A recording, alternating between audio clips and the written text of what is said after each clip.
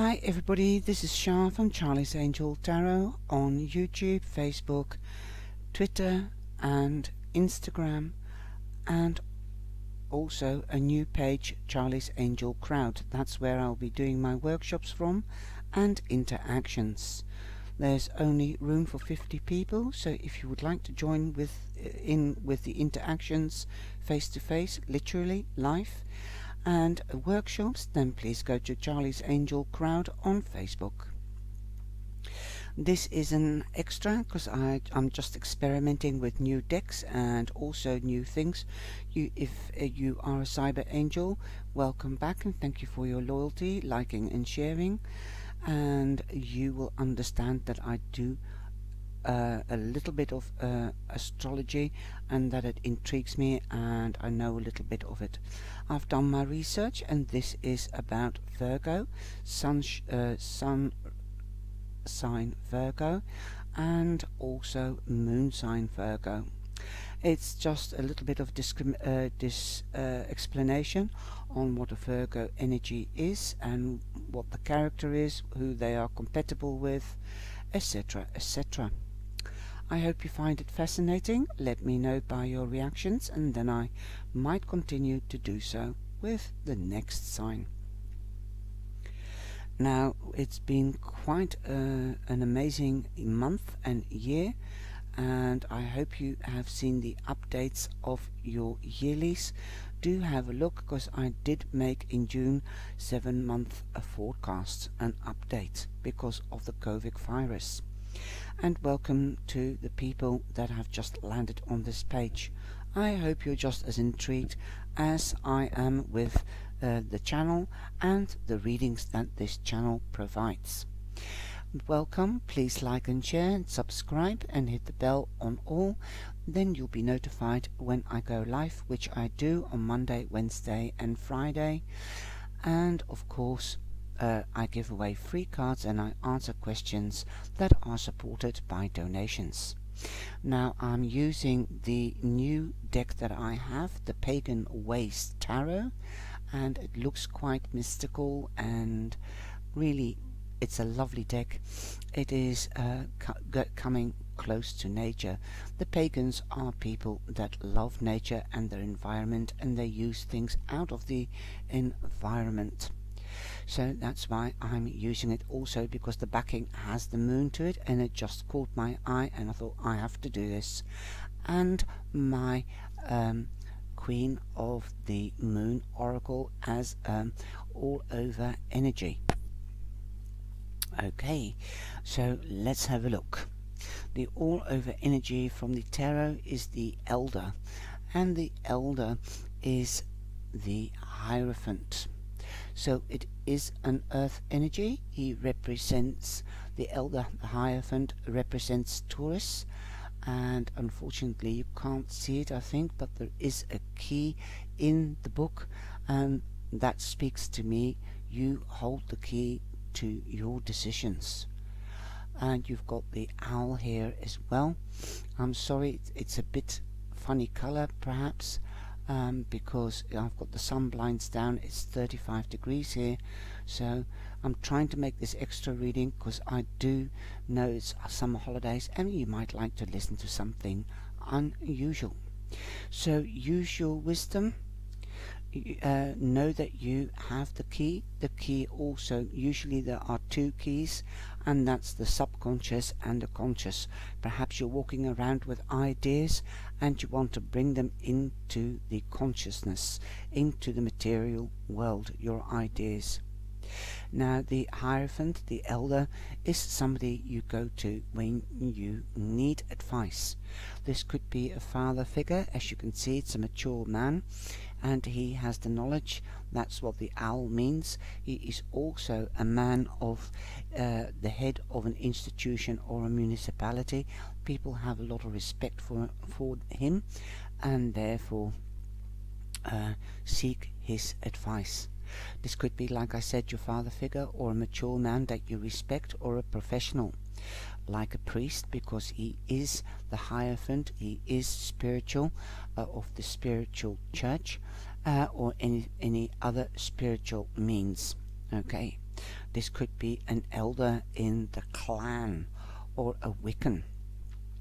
This could also be a doctor. This could be a teacher. This could be the tax office, somebody at the tax office. Anything to do with business, or perhaps with love. Then it would be your spiritual guide. And the first card for the first week in Virgo, we have strife, and it is the 5 of Wands. A lot of people think 5 of Wands is strife. In this deck it does seem a little bit more anxious, and like somebody is people battling against them, but in Raya Waite's deck it was considered also as competition. So there might be small bits, issues, discussions, problems. You might have an issue, and that's why you need advice, so that you can avoid disagreements. But in the proper sense, in the good sense, it means competition. And because the word strife is there, I automatically get to hear wife. So you might have some disagreements, small arguments or disagreements with your partner. Okay, that is Cockney. Strife is my wife, alright? Apples and pears is theirs. So this is how funny the psyche works. Okay, so there might be competition in the first week, or there might be small arguments or disagreements.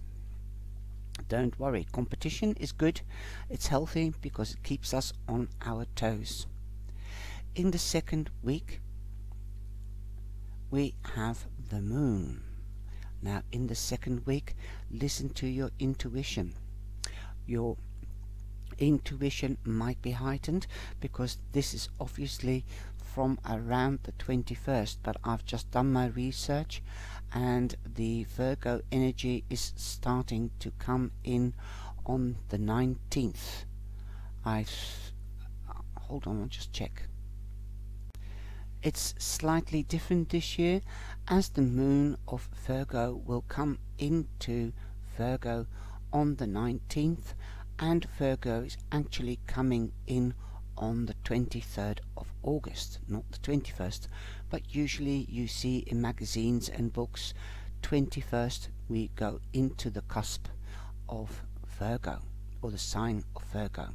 So you might be feeling very sensitive in the second week, and this could already be in the first week, as time is man-made. The 19th is the Wednesday the 19th, and we are going into Virgo on Friday, so it is 2 days before the 21st, but according to the astrologers, Virgo is coming in on the 23rd. So that is from Wednesday to Sunday. We have full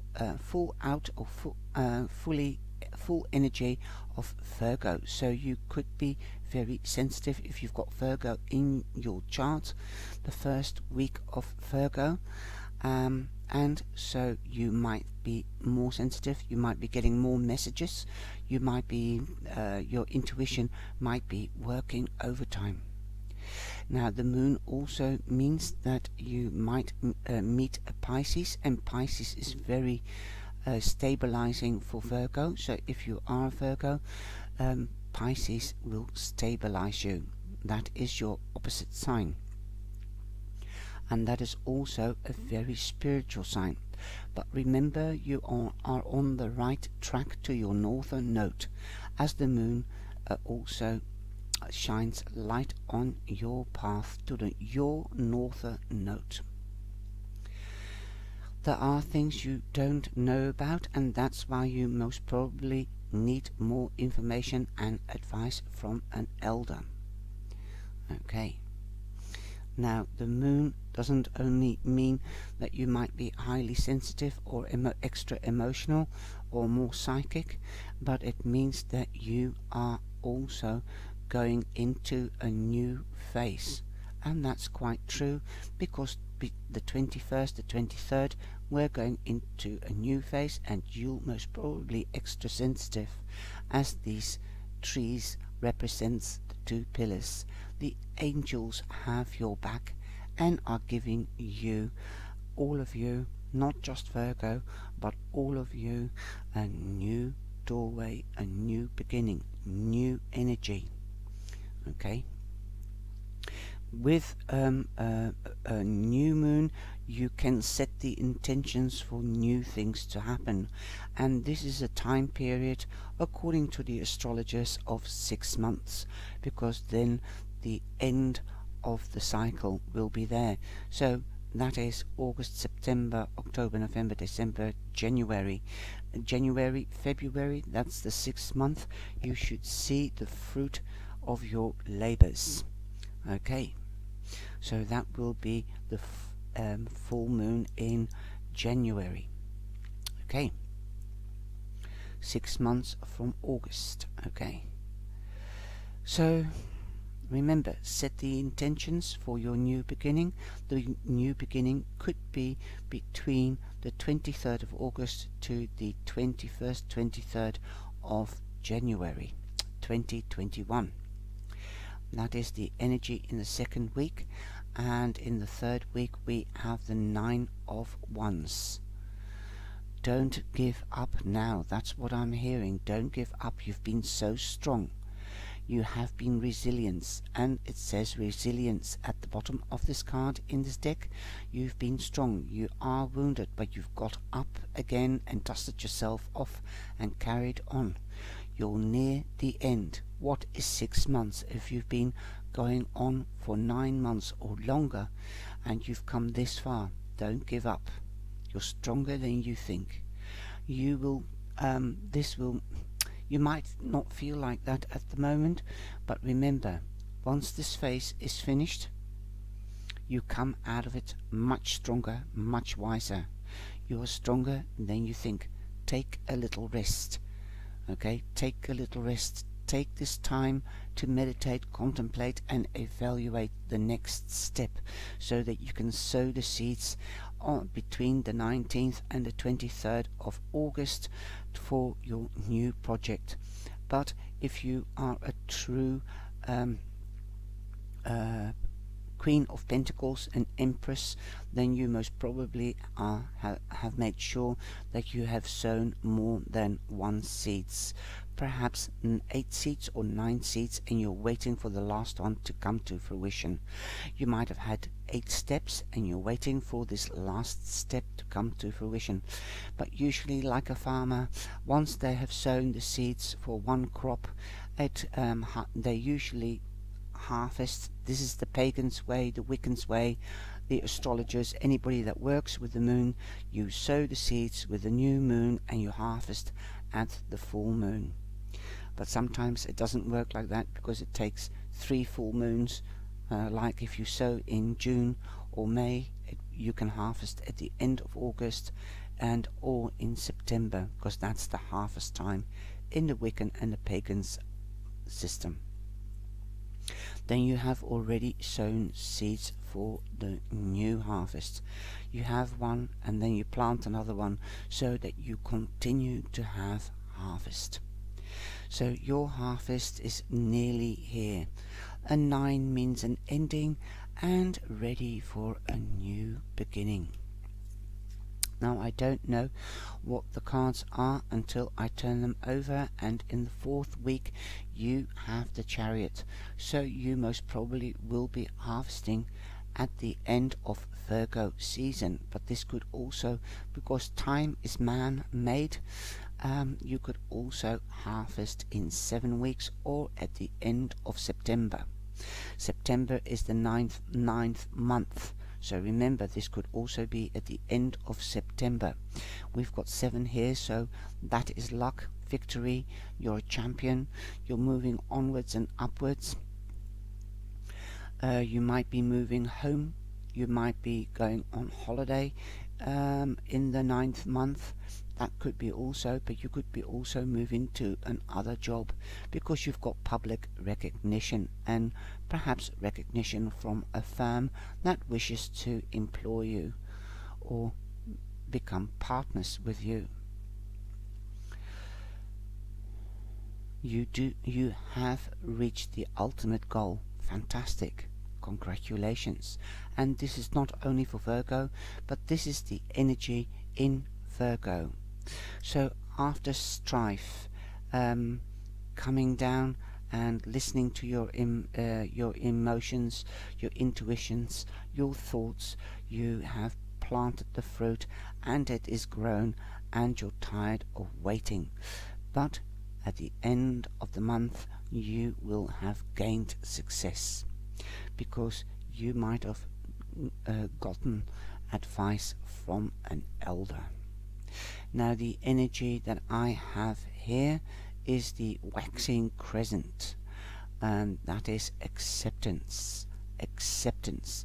You might, in this picture I see the waxing moon, and you might be forming partnerships, sharing energy, sharing ideas. Look at all the birds. So the birds to me speak of air, so that could mean for me also ideas, exchanging ideas. Now the waxing crescent is the second crescent, and acceptance. Acceptance of the current situation is the first step to change. Boom, there you are, in the third week. Like I said, time is man-made, so see what resonates with you. The past does not exist. The future hasn't happened. There is only right now. So accept what is, take rest, contemplate, meditate and evaluate. When we examine our lives and engage in some truth telling, we are often confronted with what reality is. This realization is power, but often we reject this truth. It is too hard to bear, and we are afraid of accepting something so difficult. Each of us at some time has dodged our blind spots and then had illumination of actually is eventually confronted us. Yes, it has confronted us. That's why we are tired and worn down of fighting, and fighting against the flow of the water. What do we do next is crucial, or do we accept exactly where we are, no matter how painful and confronting, or do we retreat back into our illusions and remain stuck or unchanging? Don't do that, because there's something more beautiful coming. Listen to your intuition. Choosing to accept ourselves fully and positioning we are enable us to take the next step towards growth, when we can plant our feet solidly into the earth and say, yes, here is exactly where I am, and I accept this fully. Then we can take the next step confidently, honestly, powerfully, towards where we now wish to head. Accepting where we are right now in its fullness allows us to also accept that there may be some chaos in our change before there is a full order again. This can be an exciting feeling rather than one that generates fear if we hold on to new intentions clearly. So there you go. Don't generate fear. Hold on to your new intentions, but clearly. Don't make it misty. Make it clear. Okay? I want this. Visualize it, manifest it in meditation or contemplation and evaluation. Be clear as to what you wish, and be careful what you wish. We have the moon energy, that was Pisces, Also, the moon means you've got the dark side of the moon, so that is where you need the dark side of the moon. You need to do more research with regards to something. That's most probably why you need advice from somebody if you cannot find the information yourself. Also, it takes time to things to grow. This is pentacle energy. But although this is quite a fiery energy in Virgo, okay, you could be meeting also a Cancer. If you are forming partnerships, something will become clear to you. There will be news, as we have the word acceptance. Accept if somebody's reaching out to you or offering you something. Think about it. Ask advice if necessary, or do the research so that you can remain the champion and remain to have victory. Victory is yours, but make sure you act like the King of Pentacles. Do the research before you invest, okay? And then you won't come back into this situation being stagnant and worried and stressed. Remember, the beginning is here. You're going forwards. Thank you, take care, and be blessed and stay safe. And please share and like.